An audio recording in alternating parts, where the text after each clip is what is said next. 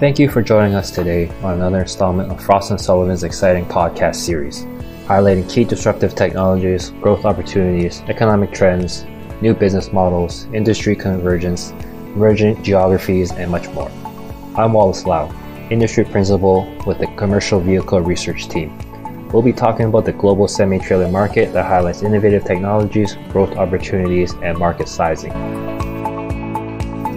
Frost & Sullivan's research on the global semi-trailer market provides a detailed analysis of market and technology trends, challenges, market sizing, and forecasts from 2017 to 2025.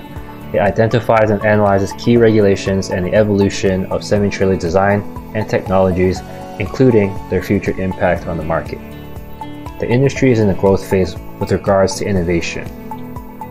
New emission regulations expected in 2021 in the United States are targeting efficiency improvements from semi-trailers. This is a new precedent for the semi-trailer market and is expected to drive further efficiency innovation into the semi-trailer design. Globally, only the United States has so far mandated efficiency improvements for semi-trailers. It remains to be seen whether other regions follow in the United States' footsteps. If other regions do not follow the United States, it will be a barrier to growth of semi-trailers from a technological perspective, causing it to remain a commoditized product.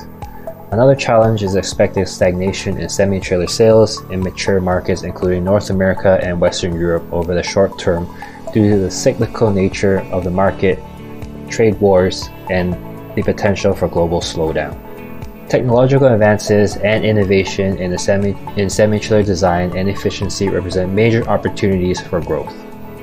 There are four key pillars of technological advancement in semi-trailers, including aerodynamics, safety, connectivity, and electrification. Aerodynamics and safety systems, especially tire safety systems, are relatively low cost and can provide significant benefits in the short term. Connectivity and electrification are at a nascent stage and are expected to be important focus areas for semi-trailers over the long term.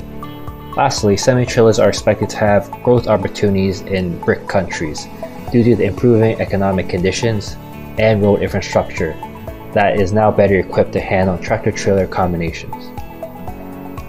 Regions that overcome the efficiency challenges will set a strong precedent for their on-road freight transportation industry that prioritizes on lowering fuel costs and reducing their emission footprint.